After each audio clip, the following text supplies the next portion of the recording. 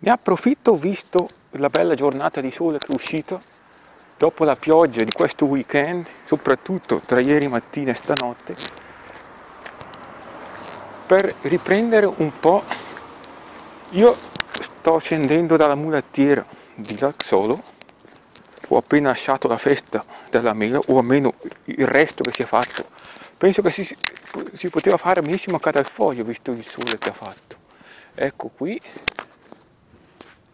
vedete, qui siamo messi, ecco qui i daminelli, la serie 2 di daminelli, perché loro hanno la serie 1 e serie 2, e noi stiamo prendendo la mulattiera che ci porterà dritti fino in via Carminati. Ne approfittiamo, dato anche il bel tempo, si sono giocate le partite pomeridiane, mentre ero su a seguire un po' le gare. Beh, non è che ci sia tanto tiro con l'arco, è gara di cultura con cruciverboni, adesso parte la caccia al tesoro, ecco. Ho seguito le gare del pomeriggio, naturalmente il programma ancora incompleto, però solo 3 gare si sono disputate, 1-1 tra Sampdoria e Inter, quindi l'Inter si ferma ancora, la Roma che ha vinto 4-2 a Palermo e poi 1-1 tra Udinese e Genoa, quindi alla fine un punto che sblocca entrambe, però il programma è ancora lungo da finire. Ecco qui la mulattiera, non da finire in terra qui, se no, ecco qui, questo che bene o male, vi dirò che a scendere si vola, a salire si fatica un po' di più, però certo, ovviamente sempre un buon allenamento, soprattutto se indossi delle scarpe adatte.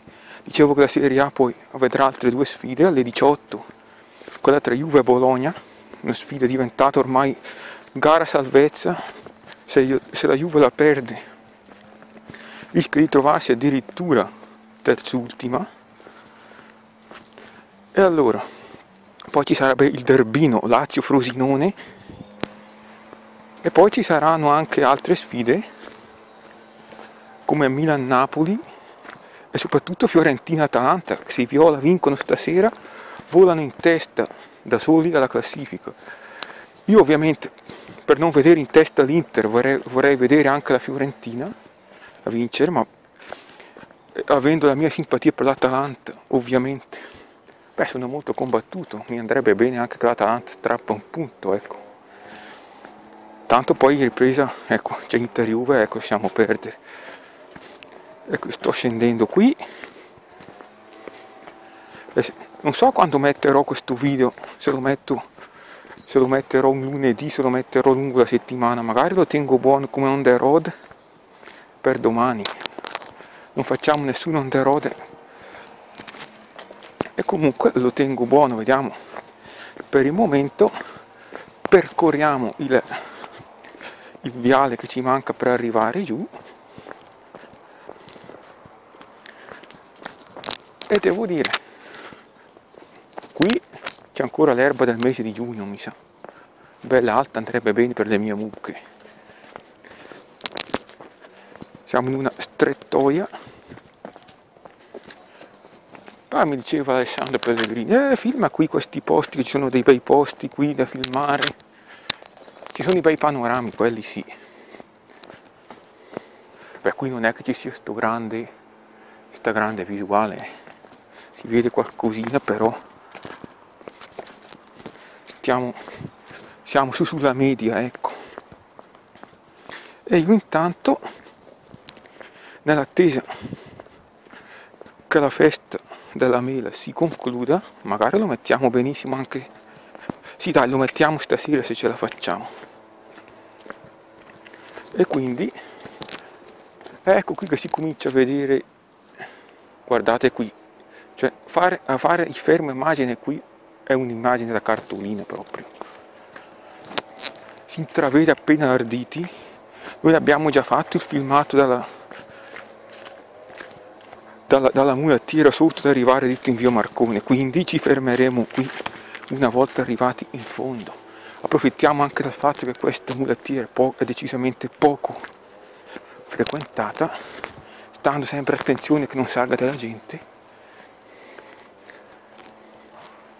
Ovviamente non è che ci sia molto da vedere, però almeno la natura che si fa vedere in tutto il suo splendore. Io devo anche stare attenzione, visto che qui ci sono anche un po' di sassi scivolosi, di non finire a gambe elevate, perché non è tanto finire a gambe elevate, è tanto se arrivi giù di schiena o di faccia, ecco.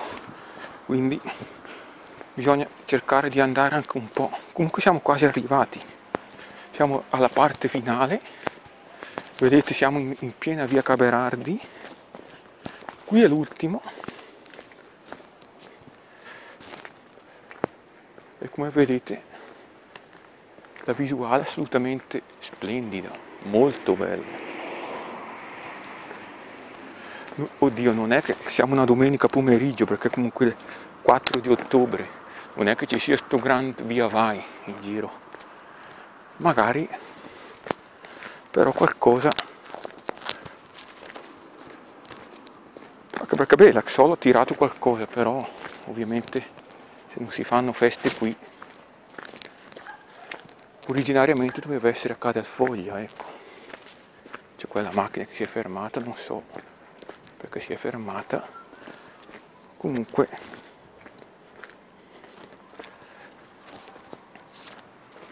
noi siamo arrivati in fondo alla via, abbiamo una piccola inquadratura, purtroppo il sole è qua. Perfetto, noi siamo arrivati in pieno provinciale, noi prendiamo la strada per il ritorno e vi diamo appuntamento a una delle prossime avventure da VBTV. Ciao!